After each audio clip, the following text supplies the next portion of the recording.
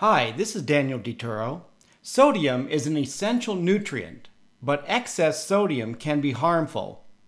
This video has 12 tips for reducing added sodium in your diet. The most common source of sodium is salt. Humans need and crave salt. It is programmed in our DNA and taste buds. Dietary sodium comes from two sources, added and naturally occurring.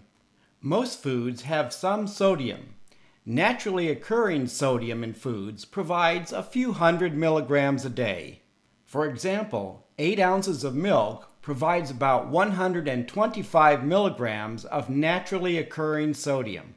This homemade meal has about 250 milligrams of naturally occurring sodium. A restaurant version of this same meal has about 1,600 milligrams of sodium.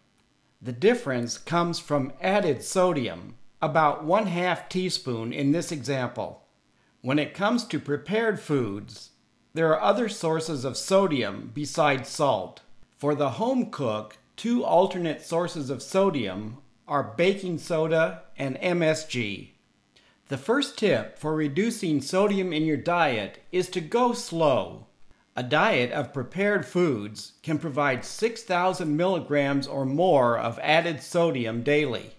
The recommended daily amount of sodium is equivalent to about 1 teaspoon of salt. If your current diet provides 2, 3, or even 4 times that amount, it's impractical trying to cut thousands of milligrams of sodium from your diet overnight.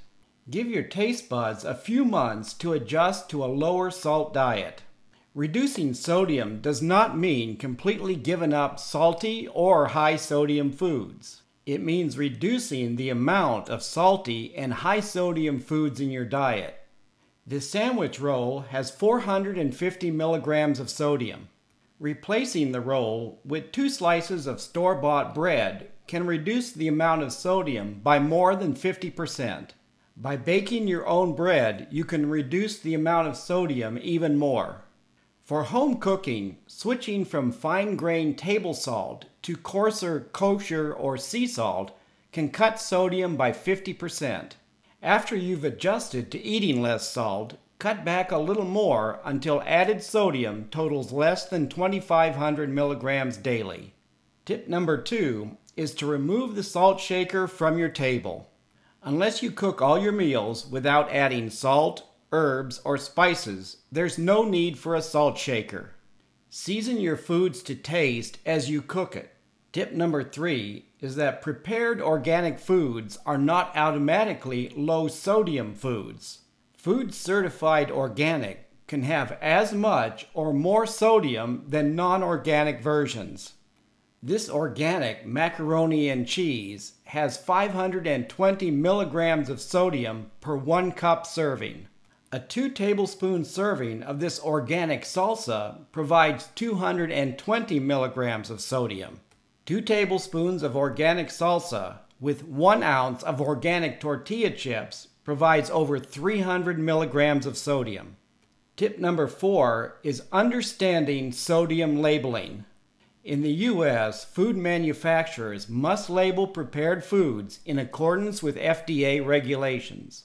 For example, a product labeled salt or sodium free must have less than 5 milligrams of sodium per serving. Low sodium means no more than 140 milligrams of sodium per serving. A food labeled 50% less sodium does not mean it's a low sodium food. In this case, you get 400 milligrams of sodium per serving instead of 860 milligrams.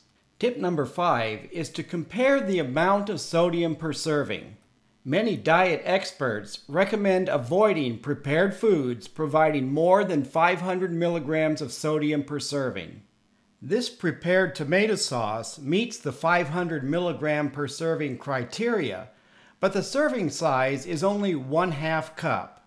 If you like your pasta with a lot of tomato sauce, adding 1 cup of sauce easily exceeds the 500 milligram recommendation. With this brand, using 2 to 3 times the serving size provides a fraction of the sodium of the previous brand. Tip number 6. Should you buy stock or broth? Many recipes call for stock or broth. In general, prepared broths tend to have more sodium than prepared stocks. As I've already pointed out, a product can have 50% less sodium, but that doesn't mean it's a low sodium food.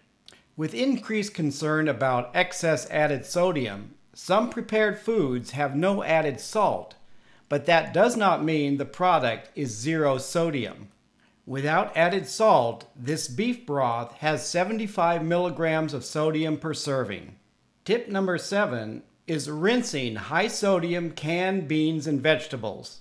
Some organic canned beans and vegetables are low sodium. If only higher sodium varieties are available in your area, you can reduce the amount of sodium by up to 40% by rinsing before using. It's still more than the low sodium varieties, but every little bit counts. Tip number 8 is taste before adding salt. This may seem like a no-brainer, but some people automatically add salt to their food before tasting it. While the amount of added sodium is minimal compared to the amount already in many prepared foods, it's like throwing gasoline on a fire. Before reaching for the salt shaker, taste your food before adding salt. As you reduce the amount of salt in your food, you will begin to notice how salty some prepared foods taste. Tip number 9 is to replace prepared foods with home-cooked foods. Prepared foods include fast food, coffee shop foods, restaurant and prepared meals, and prepared salads and sandwiches. If you're serious about reducing the amount of sodium in your diet, here are the top 10 foods that will make the biggest impact. Most restaurant and prepared foods are notoriously high in sodium. A sandwich and fried potatoes can provide up to a day's worth. 2 restaurant pancakes can provide a half a day's worth of sodium. And a restaurant breakfast can provide up to a day's worth. Many sweet foods are also high sodium foods.